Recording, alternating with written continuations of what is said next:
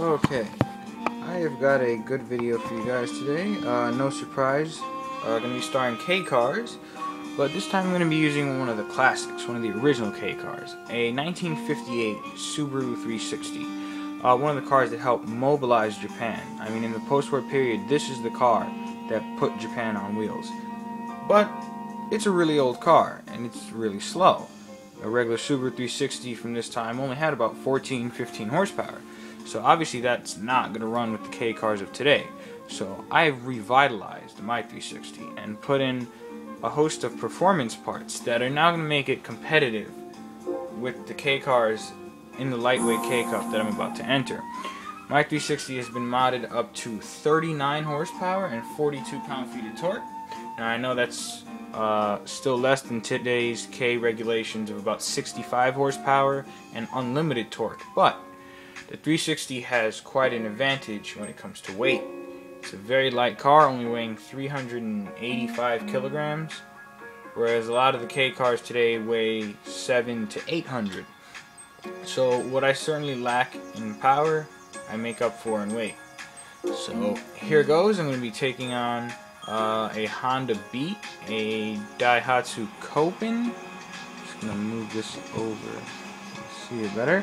Yeah, Daihatsu Copen, a Mazda Autozam, Mitsubishi Minica, Suzuki Servo, Suzuki AltaWorks, and the Daihatsu Kyore.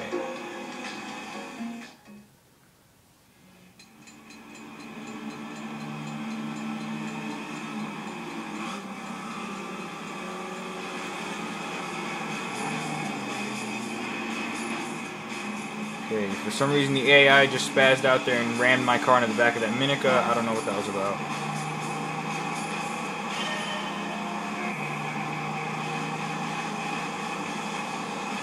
Oh, Servo getting a little close for comfort there.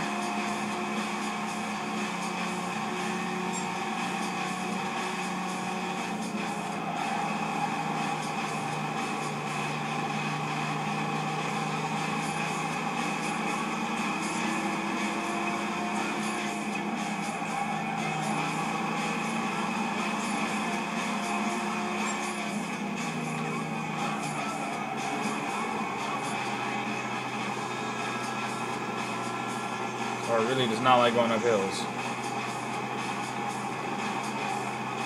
Now we are chasing after the Honda Beat for the lead.